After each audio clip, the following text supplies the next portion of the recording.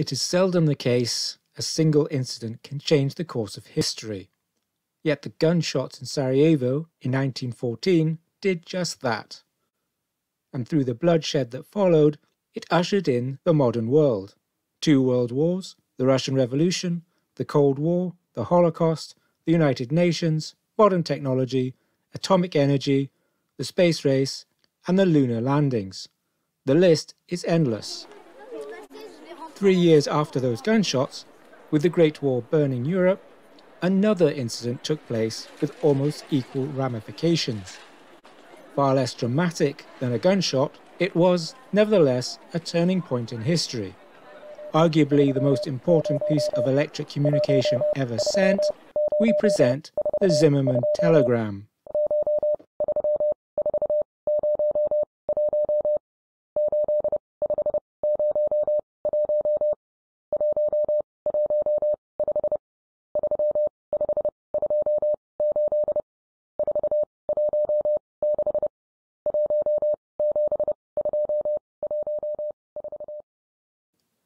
The First World War began in 1914 with the July Crisis, caused by the assassination of Archduke Franz Ferdinand.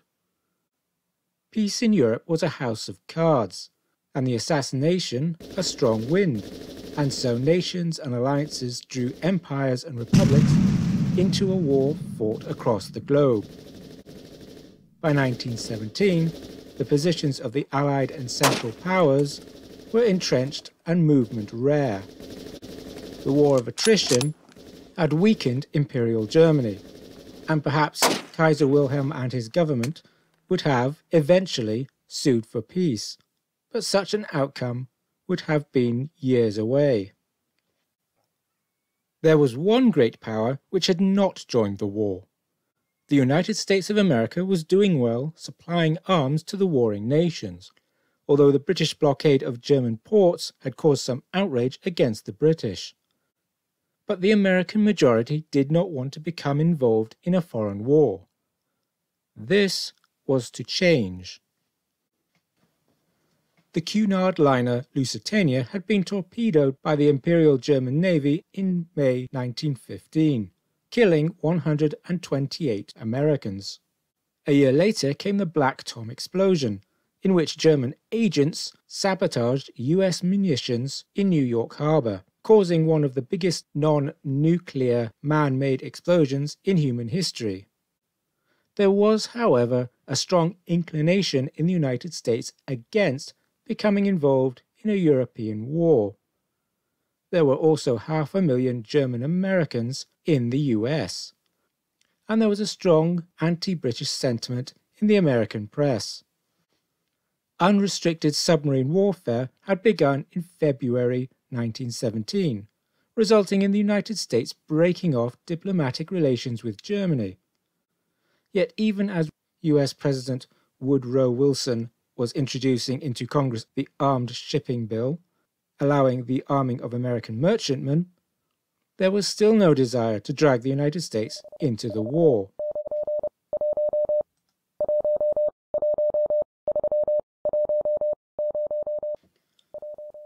Many German cables had been cut by the British in the early weeks of the war. A cable ship, possibly the Telconia, left port the day after war was declared, and cut those cables running out of Emden. 2 US-bound cables, the Emden to Brest cable, the Emden to Vigo cable, and the Emden to Tenerife cable. There is also research suggesting the German cables were cut by the paddle-wheel-propelled cable ship Alert. But whichever cable ship holds the honour, the submarine cables were severed. There remained the submarine cables of other nations, and Germany turned to those run by pro-German Sweden. Those Swedish cables, incidentally, ran through Great Britain and were relayed by the telegraph station in Porthcurno in Cornwall. In 1915, the American State Department gave the German government permission to use their cables to communicate with the German embassy in Washington, D.C., on the understanding it was used only for exchanges concerning Woodrow Wilson's peace terms. The Germans agreed, and then ignored the restrictions.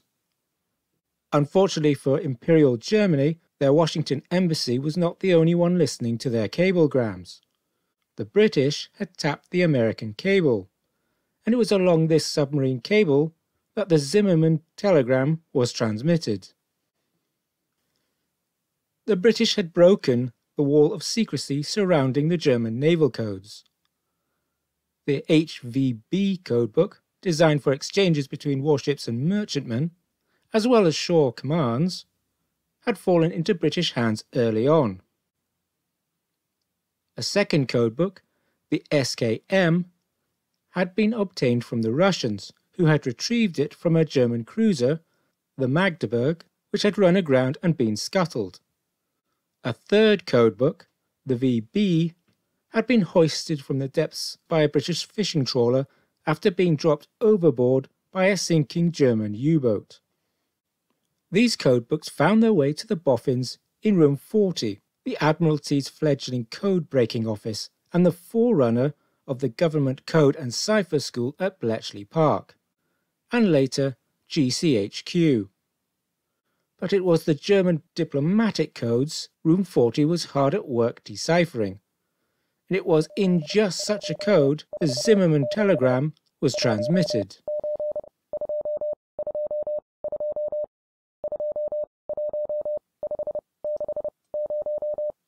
Arthur Zimmermann was the foreign minister of the German Empire, a large, jolly and blunt man.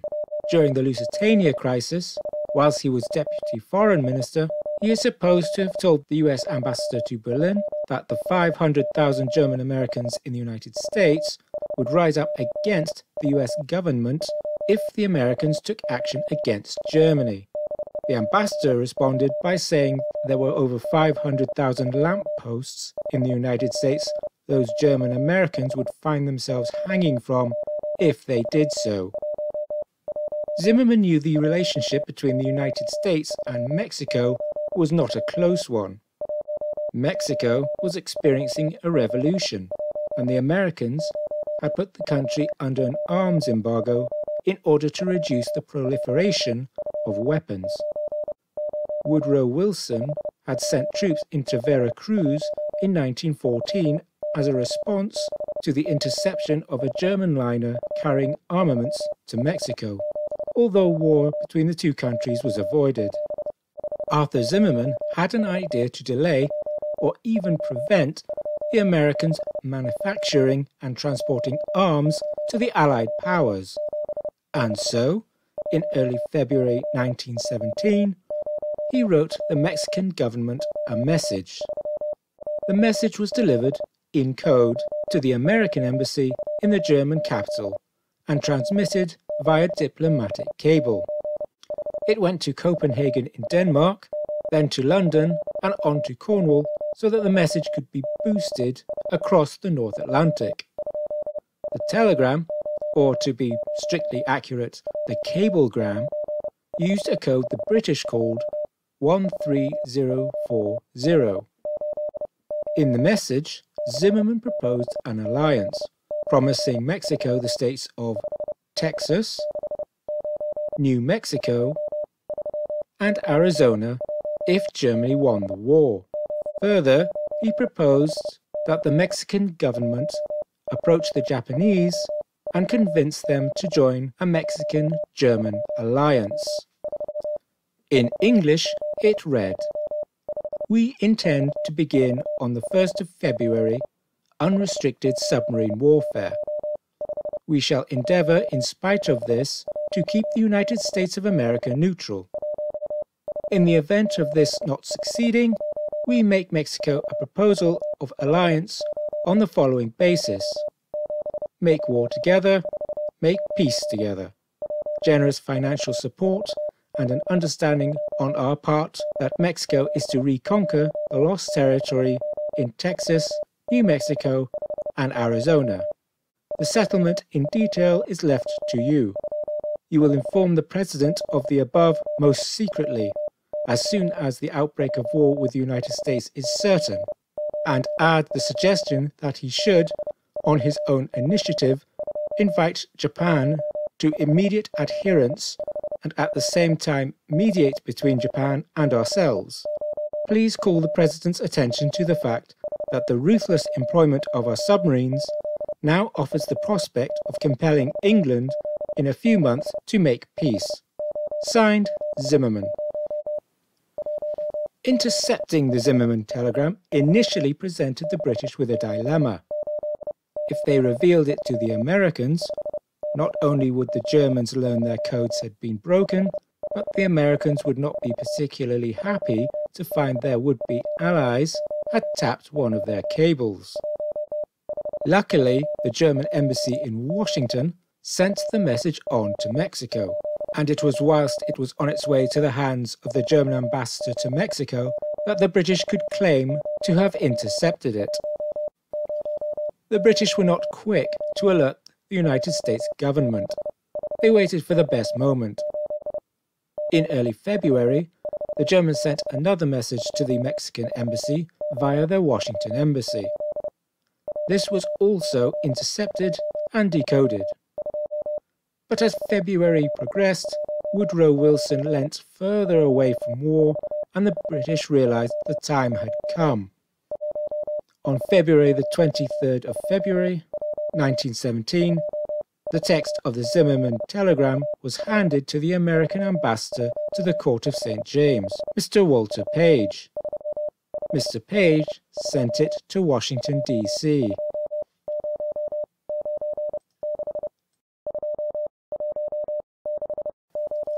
On Thursday, the 1st of March, the existence of the Zimmermann telegram was made public. There was widespread disbelief in the authenticity of the telegram. The newspapers of William Randolph Hearst, who was particularly anti-British, cried foul. And then, in an extraordinary move, Arthur Zimmermann publicly admitted the telegram was authentic. The Imperial German government threw away an opportunity to salvage the situation, and this cost them dearly. Indeed, it cost them the war by turning much of the American public against Germany, thereby removing an obstacle against the United States entering the war. Woodrow Wilson had previously stated he did not want to ally his country with any nation not counted as democratic. And with Tsarist Russia as a member of the Triple Entente, the US president had a reason to refuse British overtures. But on Monday, the 19th of March, Tsar Nicholas II abdicated, thereby removing another obstacle. Increased submarine activity and the sinking of 3 American ships added further to the case for war. The United States declared war against the Central Powers on the 6th of April 1917. The declaration reads as follows. Whereas the Imperial German government has committed repeated acts of war against the people of the United States of America, therefore, be it resolved by the Senate and House of Representatives of the United States of America in Congress assembled, that the state of war between the United States and the Imperial German government, which has thus been thrust upon the United States, is hereby formally declared, and that the President be, and he is thereby, authorized and directed to employ the entire naval and military forces of the United States and the resources of the government to carry on war against the Imperial German government and to bring the conflict to a successful termination. All the resources of the country are hereby pledged by the Congress of the United States. The resolution was passed in the Senate by 82 to 6 and in the House of Representatives by 373 to 50. The United States of America joined the Allied powers as an associated power, and over the course of the war, a battle squadron of 4 dreadnoughts, USS New York, USS Wyoming, USS Florida, and USS Delaware, crossed the Atlantic.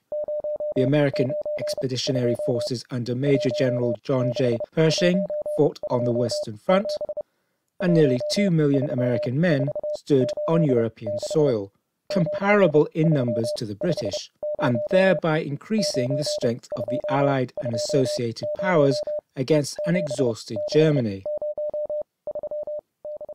There can be little doubt that the entry of the United States into the war shortened the First World War. There were many reasons for the Americans to join the Allies, but no one can deny the effect one cablegram had on the opinions of the American public. Arthur Zimmermann's catastrophic message, followed by his even more catastrophic admission that the cablegram was authentic, backfired on Imperial Germany by drawing the newest great power on the world stage into a war against them.